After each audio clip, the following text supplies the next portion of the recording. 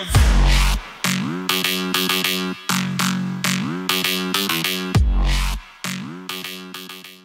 up, guys? So this is my loadout. It's just kind of what I do right now. Right now it's sort of, my loadout's fairly kind of like PMC. I got the black polo, tan pants, tan rig, got a little bit of multi-cam on this pouch right here. But it is fairly PMC styled. Oh, we'll just go ahead and start off with the gun. This is my ICS PAR Mark III carbon length, I believe, is this one, or is this the CQB? No, it's the carbon. You guys saw the unboxing I did of this. It's a great gun. I've gotten to use it at a couple of games. I really like it. The range on it is great. The rate of fire is pretty quick. It's a great gun. Been really enjoying playing with it. I put a Noveski KX3 on it. Magpul AFG. Some rail covers. I have an optic that I sometimes put on it. I don't have it on right now though. So yeah, ICS PAR Mark III. That's my primary. For sidearm, the WE Little Bird. The hop-up was crappy on this. I took it out and I'm getting a new one for it.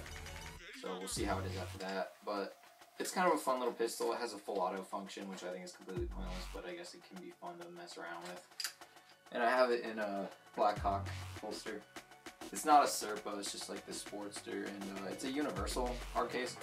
And this fits in it, and it doesn't fall out. Like I shook it upside down like crazy and it didn't fall, so I'm pretty confident in my pistol staying in there. Eye protection, Wiley X PT1s.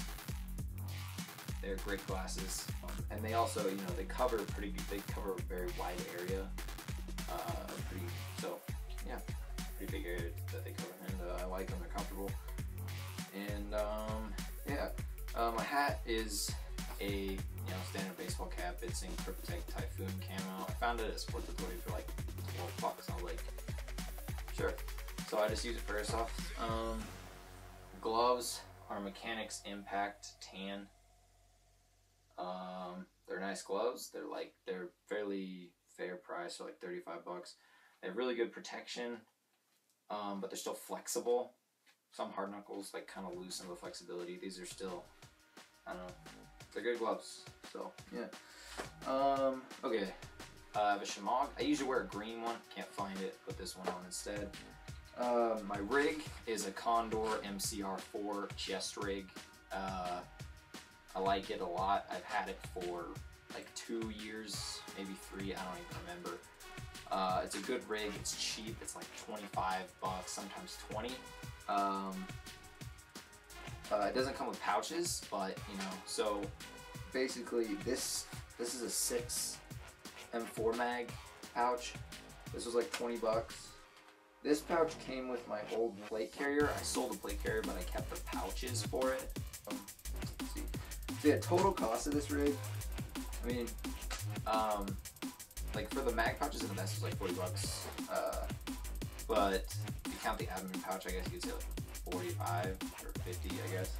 But it's a really nice rig. I like it a lot. I also got some patches on here and a big bike patch, backwards American flag patch, or reverse American flag, whatever you want to call it.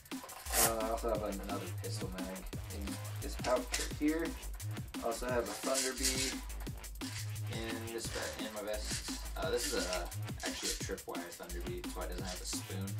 When I bought my Thunder Bees, I wasn't paying attention. I didn't even notice it was the tripwire one. It didn't actually say it was, and I just kind of assumed it was a standard Thunder Bee. It wasn't. So I'm going to get another core that's the spoon style so I can actually throw it. I actually do still throw this one. You just have to throw it really hard so it gets to your target before it blows up, because it blows up pretty quickly. On my back, as you can see, I don't just have a chest rig on. I also have a water hydration carrier. I'll turn around. It's just a standard standard camelback.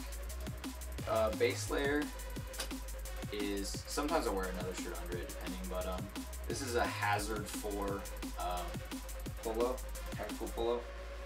I got these are good shirts. I think I got this for like 30 bucks, something like that on Amazon. There's Velcro on both the arms, and there's little pockets on the arms too. And so I have an e-bike patch and a Doge patch. I have 5 e-bike BAMF mags. They're like 180 rounds or something like that, and they're mid caps. They're pretty good.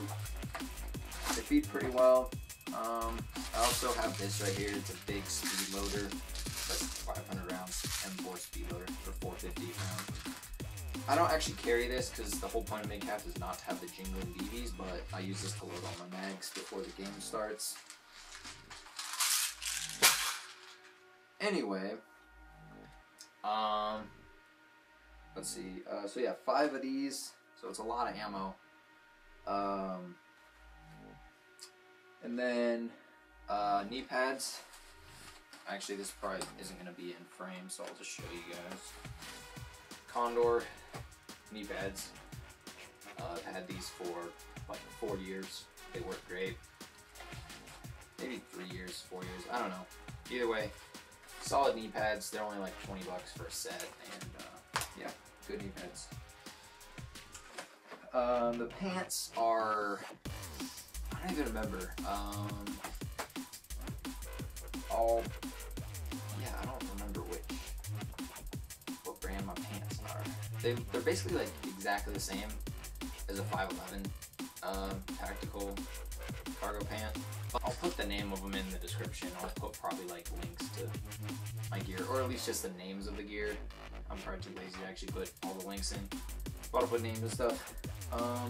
Boots, they're Response Gear black side-zip boots. I got them at Big 5. They're a good price. They're like 35 bucks on sale. Oh, one more thing. I have a dump pouch back here. It's just a roll-out one.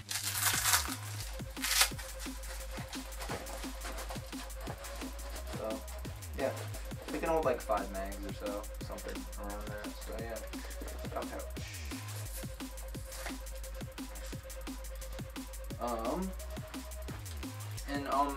Also, that's not my only primary gun. You can see my gun wall kind of in the shop-ish. I got this. I don't think this was in my Airsoft collection video either. This is my G36. It's like a sport line model, like one that would probably cost like 100 bucks. Took it over to a guy I know that does tech work, and he upgraded like the hop up and made it like LiPo ready.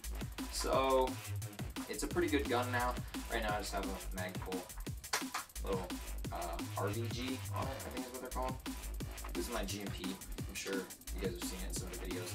Right now it's kind of bare bones because I've been using the PAR, so I took all my attachments off of it. Still got the suppressor obviously because I have the extended barrel under there with the R-hop and all that.